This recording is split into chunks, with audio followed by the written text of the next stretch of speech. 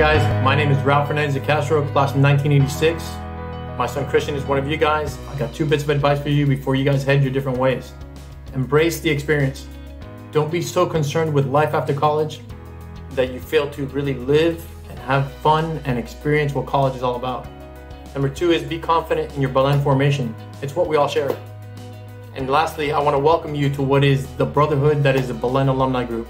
Welcome to the group. Congratulations, guys. Good luck. Class of 2020, this is Tony Garcia from Class of 86. We're all very proud of you. Congratulations. It's a huge accomplishment.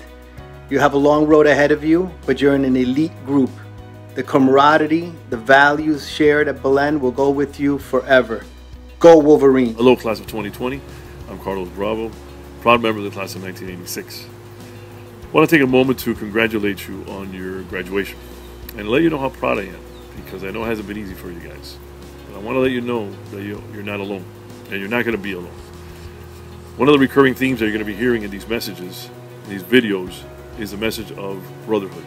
You're about to enter a brotherhood of over 7,000 strong. These are guys that have your back. So know that.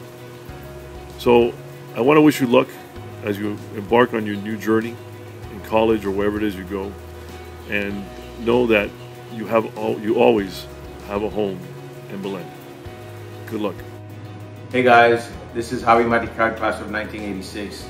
I know it's been a rough go for you guys, but I just want to remind you that in a few weeks you'll be inducted into the Belen Brotherhood, and that's a big deal. You guys will be able to look around and see those friends of yours that you've been with for 7 years, your classmates that have been studying with you and that have been with you thick and thin, partying. They'll be your official Belen brothers for the rest of your life.